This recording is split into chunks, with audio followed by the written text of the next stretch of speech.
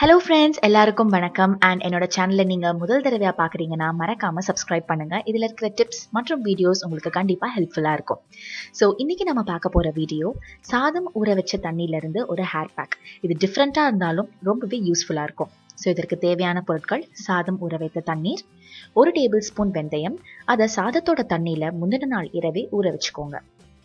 அடுத்தது செம்பருத்தி இலைகள். இந்த இலைகள் ரொம்ப சின்னதா இருக்கிறதுனால நிறைய இருக்கிற மாதிரி தெரியும்.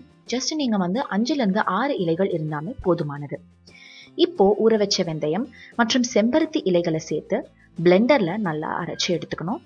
இதுல எந்த தண்ணியும் இப்ப சேர்க்கக்கூடாது. இப்போ இந்த கோர்ஸ் மிக்சர்ல அந்த வெந்தயம் ஊற வச்ச தண்ணியை சேர்த்து நல்லா பிளெண்ட் பண்ணிக்கணும். இந்த ஹேர் பேக் பார்த்தீங்கன்னா ரொம்ப ஸ்டிக்கியா இருக்கும். அதே சமயத்தை உங்க கூந்தலுக்கும் ரொம்ப நல்லது.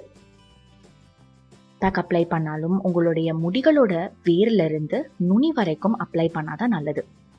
இந்த ஹேர் பேக்கோட நன்மைகள் என்னன்னு இப்ப பார்க்கலாம். சாதம் ஊற வச்ச தண்ணீர்ல 80% ஸ்டார்ச் இருக்கு.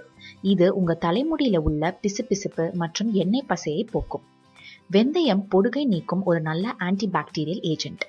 செம்பருத்தி இலைகள் தலைமுடியை நன்கு வலிமைப்படுத்தும். இந்த ஹேர் பேக்கை நீங்க உங்க முடியில ஃபுல்லா அப்ளை பண்ணதுக்கு அப்புறம் 15 to 20 நிமிடங்கள் ஊற வச்சிருங்க. பிறகு இதை நல்லா வாஷ் பண்ணிடலாம்.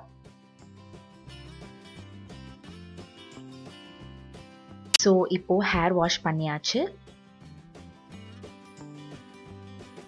இந்த ஹேர் பேக்ல இருக்கிற வெந்தயம் மற்றும் செம்பருத்தியோடைய சின்ன சின்ன பார்ட்டிகல்ஸ் அப்படியே இருக்கும். இதை நீங்க தலை துவட்டும் போதே கொட்டிடும். ஸோ இதை பத்தி நீங்க கவலைப்பட வேணாம். ஸோ இந்த ஹேர் பேக் உங்க தலைமுடியை சாஃப்டா அதே சமயத்துல வலிமையாகவும் ஆக்கும். முடி உதிர்வதையும் குறைந்து காணப்படும். கண்டிப்பா இந்த ஹேர் பேக்கை ட்ரை பண்ணி பாருங்க.